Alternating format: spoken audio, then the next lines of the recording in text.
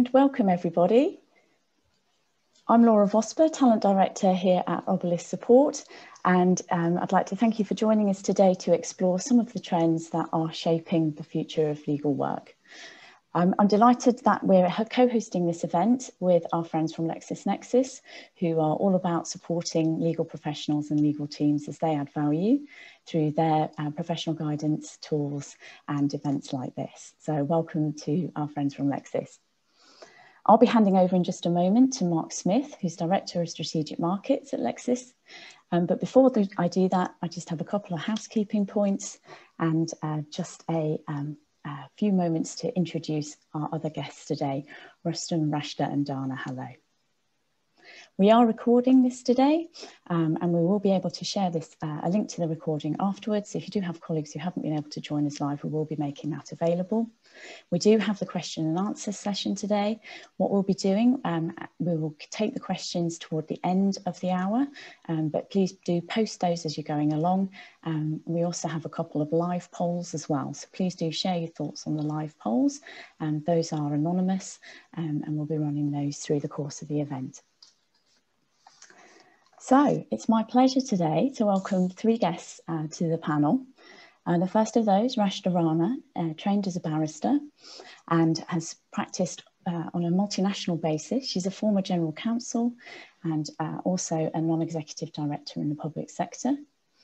Rustum Rau is joining us as legal director for Americas and the UK at BT, as well as leading a busy team there, looking at legal, regulatory and compliance matters. His past roles have included working as a commercial director with businesses within BT and also the legal technology business Ticket. He also trained at the bar. And finally, Dana Denis-Smith is CEO of Obelisk Support, a long-standing champion of flexible working and an innovator in this space. Dana also founded the First 100 Years Project, celebrating the history of women in law. And she is now moving that forward into the next 100 years as well. So thank you very much for joining us today. We're really looking forward to the conversation. Mark, I'll hand over to you. Fabulous. Thank you so much, Laura. Welcome, everyone. Delighted to be here, both with you viewing and with our panel. And as I was walking my dog this morning, instead of sitting on a packed commuter train into London, I began to reflect on how I would best put this conversation into context. And at breakfast, I'd read Bill and Melinda Gates' annual Gates Notes, which is a fantastic read if you haven't seen it so far. And one of the phrases which really stood out for me was the description of the pandemic as the defining challenge for our generation, in the way that our parents and our grandparents also had similar challenges. And when I thought about it in those terms, the thing that really came out for me for the last 12 months has been speed and pace. And driven by technology and interconnectedness, this idea of what Robert Colville calls the great acceleration has really, I think, impacted the lives of all of us, and critically at work in-house counsel. We've seen a huge amount of change in organizations, the shift, of course, to digital working, where we'll perhaps start our conversation with the panel today. But also we've seen business models fail, we've seen business models adapt, new business model launch, we've seen talent redeployed, restructured, we've seen new products launched, we've seen new ways of working emerge.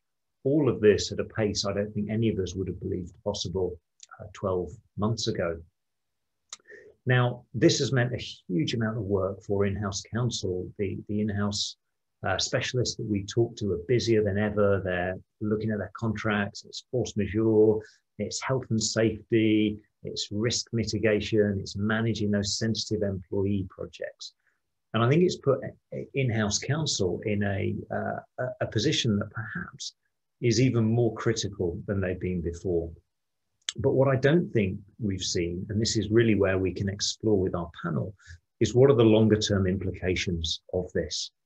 And indeed, McKinsey did a survey of 200 global CEOs middle of last year.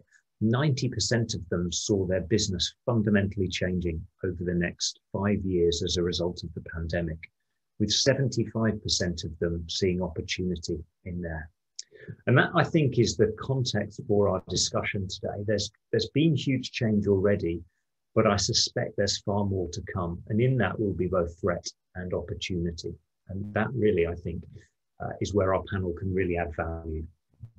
So before I hand over to them for some of their wisdom and insight, which I absolutely am confident they will deliver, let me ask you joining us a question, which is really to ground us back in the here and now.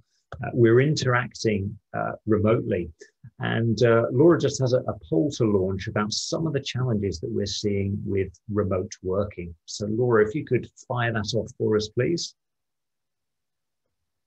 Okay, so here's the question. You should see it in front of you. So the things that are most challenging about working remotely. So is it around lack of impromptu collaboration?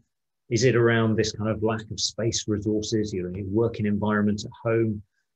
This classic issue of boundaries eroding between work and home life? Is it around visibility, the lack of those collisions and the view across organizational boundaries? Or is it purely at a more human level, the lack of face-to-face interaction? So if you could just vote quickly, let's get a sense of what's going on in the room.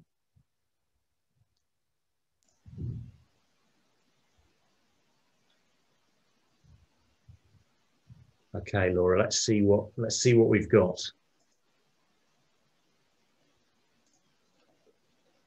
Okay, so really interesting split there. So lack of visibility, just marginally ahead. And that's something I've heard time and time again. We see teams that have done a great job working out between them how to collaborate, how to communicate effectively, how to shift to this mode of working. And yet while they've focused and put the emphasis on how do we work as a team and really done some tremendous things, then connecting the dots with other teams, I think is something that has not quite been nailed down yet. And once, hopefully, we move into a hybrid world where people are also remote and back into the office, a whole new set of challenges emerge. And you see this lack of impromptu collaboration come in a close second. And I think those two are tightly linked. And then, the lack of time and spaces at home, again, 10% of people, absolutely. And one of the things we see there is often, a real generational challenge as well with some of the people who are in shared accommodation, for example, etc., in much more challenging circumstances. So fabulous. Thank you for that. We'll have another poll just to close this discussion. So let's just stick with this theme of remote working. I'll go to my panel and let me go to Rashda first. So we've seen this vast shift to remote working. So Rashda, what do you think will be the biggest implication of that shift for legal careers in the future? I think it's, thank you, Mark, and thank you, Laura, and thank you to Obelisk and LexisNexis for organizing this very interesting conversation. Interestingly, as Mark was making his introductory comments, I thought if we had this panel discussion a year ago, it would have looked and been very, very different indeed. Not just that we are on Zoom and discussing it remotely, but also the topic and the focus that our discussion would have had. I think one of the good things is as you said, that businesses right across the world in every sector have been forced to implement advancements in tech-enabled transformations, and they've had to do it very quickly. And we've seen the effect of not doing that with Debenhams and other retail industry players, especially those who've been in the market for a very long time. And I think that is probably where the benefits and the disadvantages lie, but also the possibility of where they might go. So I think, interestingly, I was looking at your lack of visibility and lack of impromptu collaboration across the teams, which are both actually point not so much to technology, but to the human factor. So it is the fact we are sociable beings. We need to be with people, and a screen just doesn't really cut it. And I think as a result, not using the technology I'm going to say properly, because I think there are many things you can do with technology which would actually overcome some of these disadvantages that people have perceive with what's happened so far. I think not using it properly will lead to further problems in terms of these sorts of elements. So it will lead to businesses suffering because they're not able to engage their staff properly.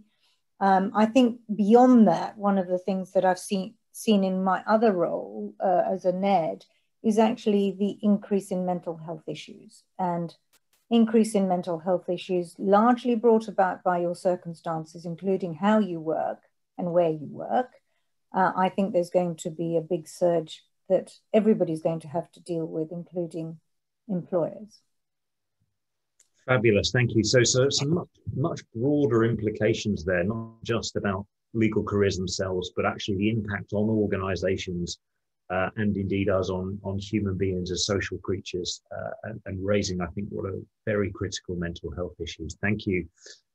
Rustum, for an organization, at the heart of digital working and the infrastructure that supports that, what about you? You must have had some chance to kind of look into the future about the implications of all this. Oh, I wish I could look into the future for implications of all this. I mean, look, hi everyone to start with. Look, I echo a lot of what Rashda said, but when I was kind of reflecting on the question, apart from saving yourself a fortune on takeaway coffee, what's really changed? Because a lot of the stuff has stayed the same, right? The work hasn't gone anywhere, if you're lucky enough to say that. In our case, it certainly hasn't. You still got to collaborate with your colleagues. You still got to be across, your work stack and what's happening in the business. But the key thing for me, probably, which has been the differentiator, is tech. And what do I mean by that? I think before, it felt a little bit optional. Some people love tech and adopt it pretty quickly. Other people kind of, they'd rather not use it. But I think what I've definitely seen in my world anyway, is that adoption of tech and certain types of tech really now is mandatory. You've got to be able to do it to do your job. And that has really been an interesting shift. I don't think it's just for legal careers. I think it's for everyone across the working environment, especially office-based. So I think it was the Microsoft CEO who said something like, there's been 2 years of acceleration in tech due to the pandemic versus I don't know how many years before. So tech is probably the one thing. And if I look at the market, especially the last maybe 5 to 10 years, legal tech is not new, right? Nearly everybody on this call is probably using tech of some sort, but I think it has accelerated it, and I think it will cause it to accelerate going forward. I guess the negative, and Rashda touched on this, spontaneity has gone a little bit, and I think careers will suffer generally from that. When I think back to the career, you can be walking down the corridor and bump into your colleagues and maybe go for a quick coffee or maybe grab a beer after work. Now everything's diarized. Even socializing is diarized. So that will have an impact, I think, on legal careers and other careers. And you're going to have to make much more of an effort to check in with people, much more of an effort to make sure you know what's going on in your business, your stakeholders and your team if you run teams. So it's definitely been an interesting time. But I think probably tech and making sure you're savvy and comfortable with tech and reaching out if you're not, is pretty important, I think, going forward for lawyers. Brilliant. Thanks, Rustum. And I think that adoption of tech, we'll just pick that up in a second. The other point, which from your answer, which I think really stands out, is this idea of social capital and those relationships and the impacts perhaps of thinking about that differently. And I think that's builds really nicely on Rashda's point about we're social creatures, and those social connections are really important, not just for us from the mental health perspective, but also in terms of our effectiveness of getting work done. So really insightful. Thank you.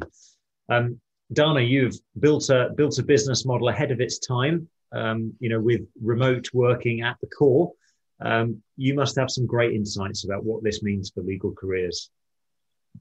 I'm an ever optimist, really, although I did note the socializing, the diarizing of the social life, which sounds like everybody's now a Londoner. That used to be what everybody said about us down south, where everything had to be lined up and very, very diarised. But yeah, I mean, I think it's a really great opportunity, you know, something I've been obviously waiting for a decade, and I'm excited because I think it's a really great opportunity for lawyers to be much closer to business. They can become really part of the kind of system of the business rather than just the document part of, you know, advising and, you know, the relationship and how do you make deals happen, but actually understanding the technology underpinning those businesses and being much closer to those systems, I think is something that creating a kind of digital lawyer space, which is, you know, as we heard before, it's not optional anymore. You cannot see yourself as a lawyer without being a digital lawyer. You really have to understand how tech enables the delivery of the legal service you provide. And I think we're seeing definitely already much closer kind of integration between the sales team, systems, and the legal team. You know, suddenly we're becoming much more integrated, I feel, as lawyers within the business, in a way that even when we said we are, you know, in business units, it didn't feel, there seemed to be a kind of friction. But the borders have really melted, and I think that's really exciting because suddenly you can articulate the value of lawyering. You know, you can say, you know, I can really move this deal faster, and you can see it because the sales people have the system to view it. And I think it makes life easier for lawyers to articulate, you know, how they add value. And so that's a really exciting opportunity. The other thing that I find really exciting, I mean, I think the last year of working is not the usual flexible working I was championing, let me be clear. I've been working and co-working with my 9-year-old in the same room, different pressure, different pace, really a very different kind of space from working around the family, which is what I championed. But I think what's really exciting is the inclusivity that the digital space also brings. You can really bring talent on that you maybe weren't bringing before. You can be much more, flexible around somebody working from home if they have a disability, or just really creating a more inclusive culture within the workspace. And I think that's really exciting because, again, it's about bringing a fresh set of skills, new talent, really going further afield to bring them in. And that, I think that can only be a good thing. So especially, with talent being, good talent being hard to find, being able to go further and integrate into the business seamlessly and make them be part of a team. I know digitally, but still, these people sometimes wouldn't have had the opportunity, and now the opportunity is here, and that's really exciting. And I think that all comes to, to create a more positive culture in an organization. So in a kind of funny way, I think, although the pandemic's been really hard, and I'm the first to admit it's been really, really intense and definitely pressure on mental health and everything, it has in a way allowed us to be closer together, to see each other's lives a little bit more. And a lot of the pressure was at work because people were trying to say, well, I'm not showing my children, or I'm not talking about my family just in case I'm being judged on it. Actually, now it's become more accepted to be yourself. And that can also be a liberating factor. And obviously, when we have children back in school and more, orderly kind of family lives, able to focus on the work without being interrupted all the time, that can also play a really important part in how we work more effectively. So I think, to be honest, it's a hard time, but really the future is looking bright from my point of view. Fantastic, thanks, Dana. And there's a huge amount in there, I guess, as I'd expect. I think the couple of things that I would pull out. So you very much built on that sense that Rustum gave of the importance of digital, and that refusing to adopt is just not going to be an option anymore. But there's an interesting paradox in there, isn't there, as well, which is that Rashda talked about the challenges that digital puts on us as human beings, and you highlighted the flip side of actually the opportunity to be more inclusive and to use technology to bring us together. And it reminds me of, I'm physically located in Cambridge in the UK, and it reminds me of a slogan that was on the side of one of our museums after the pandemic started, which was, can being further apart bring us closer together. And I think that's a really interesting way of looking at things. So thank you for that. Let me pick up then on this emerging theme that's, I guess, come out of what both you and Rustum said about the adoption of technology. And, remote working is clearly a part of it, but there's been a much wider acceleration of digital adoption for in-house legal teams over the past 12 months. And I think some of that has been necessity, as processes and procedures and ways of working have moved online. But also there have definitely been general counsel that have seized this as an opportunity, have said, you know, we wouldn't have got budget for this, we wouldn't have got approval, we wouldn't have got IT team, we're going to do it now and we're going to get it done. So if we think about this more rapid adoption of technology in the legal world, both in-house and I guess in the interface with law firms, Rustum, let me start with you and ask you, what do you think this means for the work that in-house lawyers do going forward? Great question. So I guess from my perspective, and we've touched on collaboration and the digital tools and how they've accelerated, you know, quite interestingly, I was looking back at when some of these tools first emerged, and collaboration tools aren't new, right? You know, I think Skype for Business launched in 2004, Zoom was 2011, Teams was 2017. So these things have been around a while. What I'm seeing in the in-house market, and again, talking just from my own world, is a much bigger emphasis on operations, and this tallies with data and digital. So I think the legal world, especially in my world, is catching up with the rest of the business. You know, resource management, demand management, you know, all these kind of things are just bread and butter for most businesses. And I think the in-house community is catching up, and it's taken a while. And some in-house teams are ahead of others. But when I think about what's happening in the legal market, I think having tools to capture the type of work you're doing, how long it takes, the different variables, we're becoming much more data-driven. And this is a trend that I think is just going to continue in-house. You know, we need much richer data about what we're working on, who we're working for, and all that good stuff. Because cost pressures aren't going away. You know, complexity is only getting higher. Regulation is only coming out of the machine faster. Problems in the world now seem to be multifaceted, right? I don't think that you know, when you look even at COVID and other matters that have gone on in the corporate world in the past, you know, I think gone are the days where it's just a legal issue or just a commercial issue or just an operation issue. They're multifaceted, and legal organizations need to get smarter about the work they're doing and have an understanding about where we're deploying our time and resources. And I think data is one of the key things, is one of the key things there. So I am seeing a shift in the market to an operational view and an operational perspective. And also, look, there's so much hype. We all know there's so much hype about automation and AI and robots and et cetera, et cetera. But if we do believe that that kind of evolution will continue, then new opportunities are going to pop up for in-house lawyers and for law firms that maybe aren't traditional legal roles. You know, data analysts, data miners, you know, you've got all this data, what do I do with it? So I think those kind of trends are going to continue. I think a much more kind of business lens, operational focus on legal departments, because life ain't getting any simpler, Mark. Fabulous. So one of the concepts I really like is this idea of VUCA, volatile, uncertain, complex, and ambiguous environments. And business has to, as you say, business has to adapt to those, and the pressure on the in-house legal team as a result. I can absolutely see that, and the drive to this operational efficiency and metrics and data is pervasive throughout business. And the days of the in-house legal team being a black box that was immune to this somehow and gave off a force field, I absolutely agree with you that those days are over. And that I think has some really interesting opportunities, and also, as you say, implications for skills and capabilities. So absolutely. Dana, what's your view on the implications of this rapid tech adoption? I think, again, it's great because it's something that we obviously championed for a long time in the business. But it would be really interesting to me to see, who will be the winners of the adoption, what will be the kind of waves, if you like, of what legal tech is most able to articulate the value the quickest.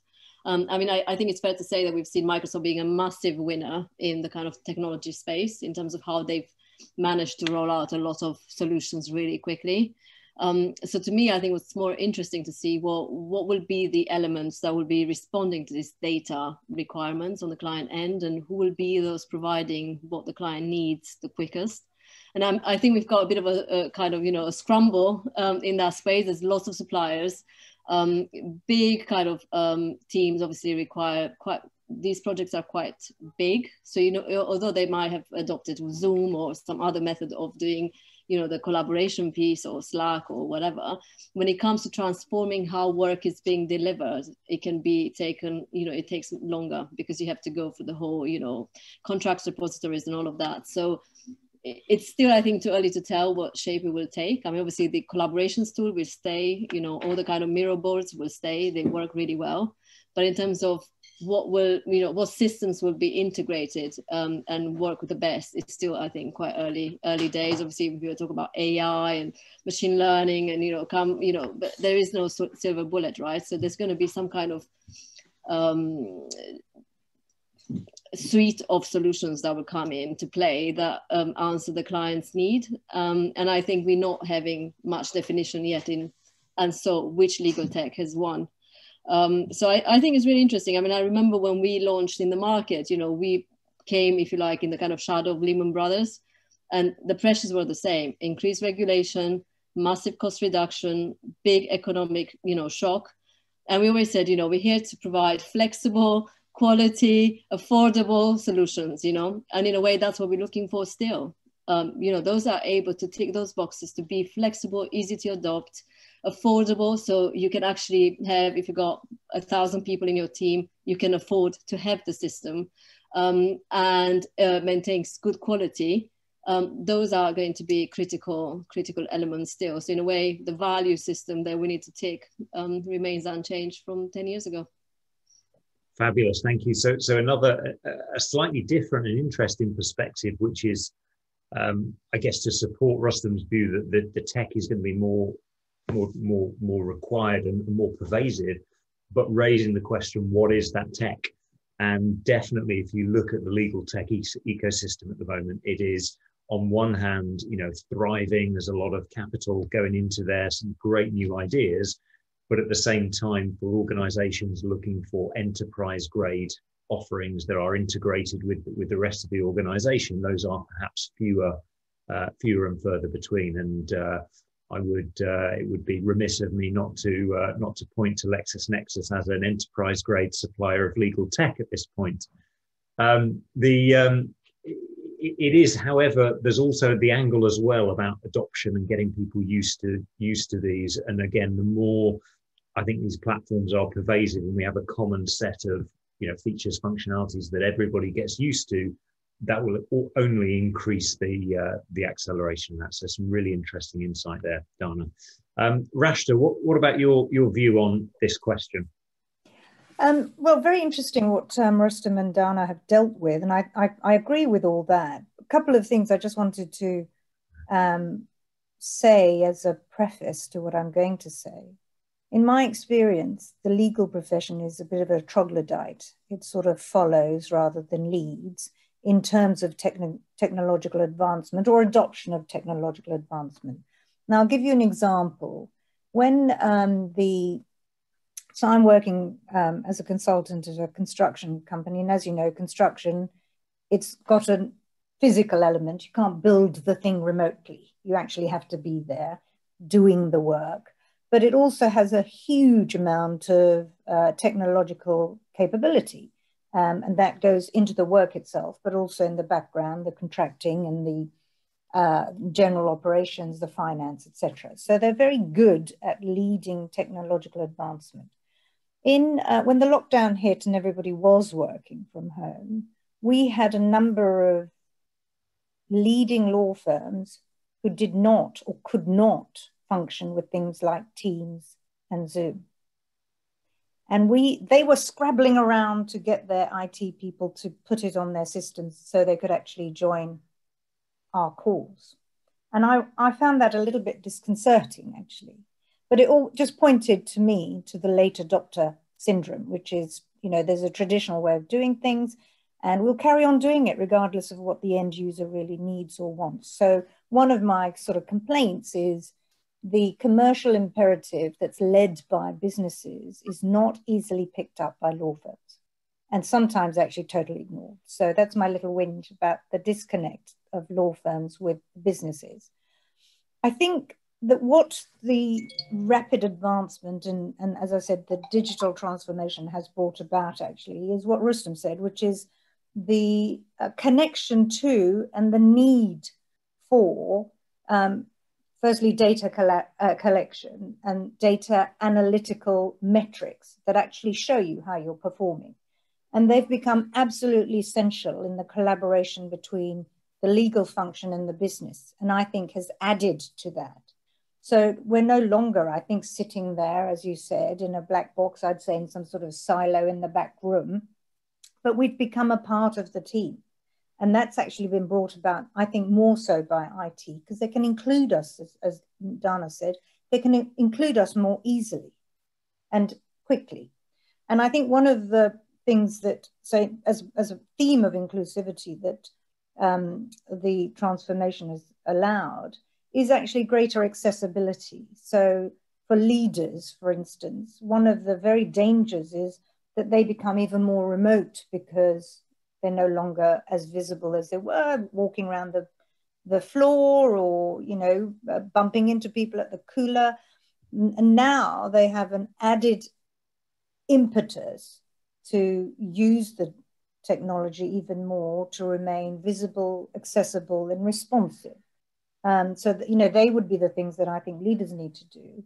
And I think that I'm positive about it all. I think it is bringing about a very, very significant demonstration of the value add that lawyers provide, because I think in the past that's been a huge burden that we just haven't been able to sometimes show. And as a head office expense, whatever you are, whether you're in-house or external, you can sometimes be a head office expense and not a project expense. There's always a question of, well, what do you do? Why do we need you? And how hard can it be? This is my favorite. How hard can it be to read a piece of paper and understand it? So I think for in-house lawyers in particular to continually show how they're an important part of the business is actually now leading to, through technology, leading to a greater alignment between the goals of the business and what support legal teams can provide. So I think it's a plus, but I think the independent paradigm of the law firm, that has to change. And I haven't really seen that changing sufficiently yet. Fabulous. So some really nice connections there. I think where you ended up around the integration with the business and demonstrated value really ties nicely with Rustum's point about, you know, metrics and being integrated with the business and meeting those operational aims to be able to create data to prove the value that you're adding, which is perhaps something that in the past has been missed. And I also think your point about the connection, the technology interface with law firms ties nicely in with Dana's point about, you know, there needs to be winners and losers in the tech ecosystem. So there is, you know, the efficiency that comes with having standards is really critical. And certainly I know from the work I've done with law firms, for them as well, they will often struggle by having multiple systems in place, and, you know, as opposed to kind of enterprise grade technology that we see in big corporations. Fantastic. So there's a huge amount, I think, for everybody to think about, us all included.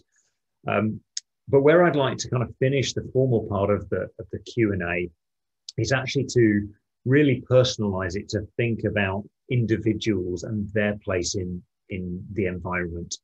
And if you imagine now that you were entering the legal profession, having heard what we've heard about how we think the world is going to change, if you think about kind of the key skills, capabilities that you would want to develop to have a really successful legal career, I'm curious what they would be. Let's start with Dana.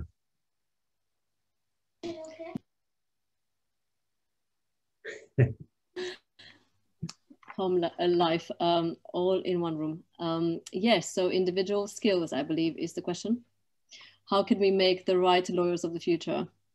Well, so there's nothing really, I think, that's changed around black letter law. You know, you need to know your subject. What I think is changing is around how you behave and also how you build the resilience to respond to all the challenges coming your way. So to me, I think the biggest thing that one needs to develop is some kind of form of resilience around, you know, working within organizations that, you know, we heard earlier, you've got all this speed, the acceleration of change, managing that change. How do you reposition? Because, you know, I think this idea of the one linear career, you go one, you know, you start here and you end up there and you can absolutely control that path. It's really doesn't exist anymore. So if you're starting now and you're thinking, well, do I want to be a leader in 10 years time? You'll probably take a very, very different route into the profession compared to even my generation. So being able to adapt, to be resilient and to take on change and actually see it as a learning opportunity rather than as a, you know, distracting force.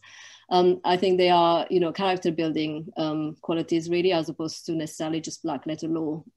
Character will play a big part, I think, especially with corporates starting to also articulate purpose and a kind of direction as organizations. You know, they will want to see that fit between who they bring in. Do they stand for our values? And I think they will mean quite a lot more in the coming decade than maybe they meant in the last decade. So that's an exciting thing, again. Fantastic. So really focusing on kind of those softer capabilities around resilience, agility, adaptation to change, and arguably kind of EQ is very much tied in with that. Rashda, let's go to you next. If you were entering the profession, where would you kind of put your time investment in terms of the skills and capabilities you'd want to build up? Well, wow. My children used to talk about the black and white olden days, because when you look at black and white photos, they thought they were just black and white. We just lived in a black and white world. And I'm from the black and white olden days because I'm about 100 million years old. And when I started in the profession, it was, you know, we used to have a typist pool in chambers and they typed everything. So I didn't even know how to type. I am a autodidact when it comes to technology. I've learned everything myself. And one of the reasons I think that I've been able to learn, so this is without asking my children or friends, is I was prepared to explore. So whenever, you know, I got a new software thing, I explored it. I just, you know, clicked on everything to see what it did and so on. So I think that notion of agility and adaptability is really, really important. You've got to be able, you can't be stuck in whatever time, you know, was your heyday, your golden days or whatever, your golden years. You have to move on, and that means being prepared to explore new things, new ways of doing things, and hopefully leading, you know, not just adopting those new things, but adapting to a new way of life. In this current climate, and with the new untrained lawyers going to come through, because I do feel for the people who started last year, either as pupils or as trainees on training contracts. Their life is completely different to what they could have contemplated a year before. So they would have heard all these stories about what it is to be a lawyer in a law firm or as a barrister, and none of that is happening, none of it. So it really is being thrown into the deep end, into sort of shark-infested waters, and saying, just see if you can get to the shore. So it is a really, really difficult position to be in. If I could, so other than resilience, agility, ability to adapt and looking forward to things, and being prepared to explore your surroundings and how you live and work. One thing I'd say that has become really important, and it was drummed into me when I was a baby barrister, and I've tried never to forget it, and I try and drum it into everybody else. A key skill that everybody really needs to have, and particularly in this world where we're speaking to the screen, is listening. And really listening actively. Because that's when you'll pick out things in somebody's voice that doesn't sound right. You'll pick out something that you need to deal with. You'll pick out many things you didn't know. So if I try not to show shock when the project team tells me something like, oh, we've got a small claim for 400 days of extension of time on our project, which we should have finished 1.5 years ago. I try not to go, oh, you know. So, but it's listening. It's actually listening actively to what's going on, because the only way you're going to contribute through this sort of technology is to be able to respond to the thing that they've said. And, you know, it applies equally, for instance, you know, hearings now in court or mediations. You know, I've been on a couple of virtual mediations, and they've worked fantastically because people are listening. And that also means not talking over someone, because if you're talking over someone, you're not listening. So, yes, you know, try and adopt things, adapt to your situations, try and move flexibly to things that are happening. But, you know, most of all, listen to what's going on around you and to the people who are working with you. What a great and I think thoughtful answer, that listening, you know, in the world of all this technology, that fundamental human capability comes to the fore. So I really like that. And I think that also supports a lot of that kind of EQ, kind of the soft skills that were coming through from Dana as well. Fabulous. Rustum, what about you? If you were making your bets at the start of your career, where would you invest your time and efforts to get better? Yeah, it's a really tough question. And I echo so much of what Rashda and Dana have said. It's really hard. It's really hard for me to remember, Mark. It's so long ago, right? But I tell you what I see when I think about BT and large corporates. What I'm definitely seeing, and I touched on it before, is problems becoming kind of more multidisciplinary or multifaceted. I'm also seeing a desire for organizations to want leaders who can lead big teams, deliver projects. And it's more important, maybe, you know, rather than is the person an accountant or a lawyer or an engineer, you know, solving big, hairy problems and delivering goals. And I'm a great believer in this concept, which is not new, but I read about it 3-4 years ago, and now I bore my team silly about it, about the T-shaped lawyer, you know, where you have a deep skill in the vertical, being the law. And I so repeat what Dana said, like, there's so much stuff about soft skills, but let's not forget, we need to know the basics of law, right? That's fundamentally why we're brought in. But the deep knowledge being your legal expertise, and then the horizontal bit being a little bit of knowledge of other areas. And I would say, look, listen, you know, you've got to have your eyes open to tech. You've got to be comfortable with tech. You've got to try and understand data a little bit. You don't need to be a data miner, but you should probably understand how this stuff works just a little bit. But also be a little bit more curious. And again, I'm just talking for the commercial world, because, you know, this advice for somebody who wants to be a criminal silk is not going to resonate.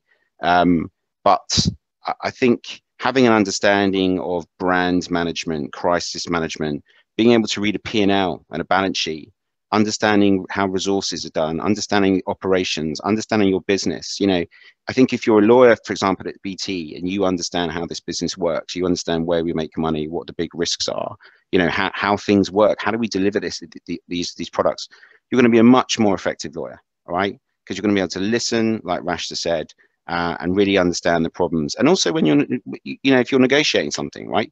If you know your business inside out, you're just going to be much better at advising the business and understanding the problem. So I would say broaden your skill set a little bit. Be comfortable reading a P&L. Understand a little bit about operations and how your company and how companies make money. Understand a little bit about regulation and risk. So it's developing this holistic view of business. That's probably what I would suggest. You know, of course, you've got to nail your tort exam and your equity and trust exam. But as you start thinking about the commercial world, if that's where you want to go, start looking a little bit around the edges and outside your swim lane a bit. Brilliant, thank you. So really like that. So, you know, all of the panelists have kind of said, you know, there is the black letter law is taken as a given. That's table stakes. That's the price of entry. But on top of that, we need these, you know, the EQ, the resilience, the ability to listen, And then we need that broader commercial understanding. And as you talked, again, all three of you about, the integration with the business, getting closer to the business, that understanding, that able to contextualize the legal work is going to be critical. And the other strand that I heard across all three of you, although not necessarily articulated explicitly, is around leadership. And some of the characteristics of leadership and thinking about being a leader, not in a hierarchical sense of your job title, but in sense of having a clear vision of where you wanted to go, motivating and engaging people. I will just use my chair's position to offer one more thought to that, and that's the ability to influence effectively. So I think as organisations get less hierarchical and more complex, particularly for people coming into their careers early where they don't have positional authority, the ability to influence, which goes back to those, very critical EQ type skills, I think becomes ever more important. And I would love to see kind of influence and persuasion and those kind of skills be on the curriculum. So panel, we are about out of time for the formal thing. I know we got a couple of questions to get to. So let me just fire those, and I'll ask whoever wants to answer this, just jump in. We've probably got time for a couple before we wrap up. So the first one was a really interesting one about remote working and the impact on juniors. So particularly the less experienced colleagues. What's been the impact of remote working, and what suggestions might you have for our audience in how to deal with that? Rashda. Mark, I did actually send a little note to the person who asked that question, and I think one of the things I've seen the most is, other than the fact I think we mentioned more junior people are likely to be in a house of 4 other people, they're working at the kitchen or staying in a bedroom all day. But I think one of the things I've come across is, because I've had calls from more junior people because they didn't know who else to turn to, is I said perception in my answer, but I think, to be fair, it is probably true, not mere perception on the part of the junior person, is sort of the lack of support that they would ordinarily have received on a day-to-day basis as they could wander around the office, asking people more senior to them, running things past them. And sometimes you just need that to ensure you're not sort of being persuaded by your own propaganda, especially as a junior person. You're researching a point, you can easily think this is the answer when actually it's totally wrong. That sort of thing is harder to do because it does, as both Rustum and Dana said, you have to sort of book everything in, and by that time the moment is gone, the support that you needed isn't there. So I think that the sense that they're not getting that support because of the lack of physical interaction is one of the things that I've seen. Fabulous, thank you. Dana, Rustum, anything to add to that? We've actually onboarded this during the pandemic 7 new lawyers, and I really feel for them because it's really, really difficult joining a big organization at the best of times. But they have not obviously come into any offices, they haven't met anybody face to face. And we've been very conscious of that. And I think what Rashda said, I'd 100% agree with, because we've had to turn the volume up on checking in. You have to make time to check in. You have to make time and carve time out to support them. We've encouraged them to come together as a collective as well. It's just much more focused effort on to communicate and support, and asking other colleagues in the team, look guys, can you just pick up the phone to them, have a chat with them? I've done the same as well, very informal. So the support network is really, really crucial, I think, and something that it takes a lot of effort. It certainly can't be left to others to necessarily do or taken for granted. So I really think that's the big one. So there's some really important lessons there for those of us who are more experienced to actually take the initiative. And one of the phrases I've heard elsewhere is structured spontaneity. which is to Dana's point about, you know, you're not going to bump into them, so you need to make you need to make those collisions happen. We have another great question about the challenges of legal transformation, saying we're talking about this pace of adoption, yet for many organizations, they haven't got the basics such as smart contracts and electronic signatures in place. I'll ask one of you just for a 1 minute observation on that challenge, and then we'll need to wrap up. Who's going to offer a view on that? I'm happy to, Mark, only for this reason, because I work in the construction industry. The contracts are anywhere between 450 pages and a few thousand. And one of the difficulties for us has been to be able to say online, this is the contract, and for the person to sign the right pieces of paper. We have sufficient difficulties in construction doing that with hard copies. So I think for us, the real challenge has been, and I'm talking about the construction infrastructure industry generally, is actually finding a platform that will allow us to upload the documents in a way that somebody can say, yep, this is the contract. And so at the moment, we are still doing it the old-fashioned way, wet signatures on a hard copy, until we find a proper platform. So any tech person out there, if you want to try and create one for us, please go right ahead. Fabulous. Do you mind, Mark, if I just add one thing? Because it goes towards your influencing point. I think the shortest answer is money. You know, the in-house anyway, the in-house legal team is not at the top of the list when it comes to giving us money for investment. So we have to persuade somebody to give us some money. And in order to do that, you have to be able to articulate the value add in and amongst everyone else asking for money. So I think you're completely right. You know, we're talking about tech, but you know, I haven't even got a document management system. It's just whether your leadership can get to the CFO ahead of the others and persuade them to give them the cash, because it's not that we don't want it, it's just sometimes we just can't get it. Fabulous. So sharpen those influencing skills. And that's a great way, I think, to end. So we're going to have to call it a day at that point. Thank you all. On behalf of all of us to the panelists, you've been amazing. Thank you very much. Just before I hand over, Laura, if I kind of sum up what I take away from today is, in the midst of such difficult and challenging times, there genuinely is a lot of reason for opportunity and I think hope coming out of today. You know, we started by highlighting that, you know, that loss of some of that human connection, some of the mental health challenges, but also we see opportunities to get more embedded into the business, to become more business-like, to adopt efficiency and operational processes, to understand the business better, to become more integrated and more critical. And technology as a way of enabling that is clearly here to stay. So thank you all again. And thank you, Laura, for asking me to be part of this. And I'll hand over to you to close. Thank you, Mark. And yes, I'll just echo our thanks to Dana, Rustum and Rashda. I'm sure everybody listening has enjoyed this conversation as much as I have. Might have noticed me scribbling away on occasion. I've got some lovely sign bites. We will be sharing thoughts and continuing the conversation.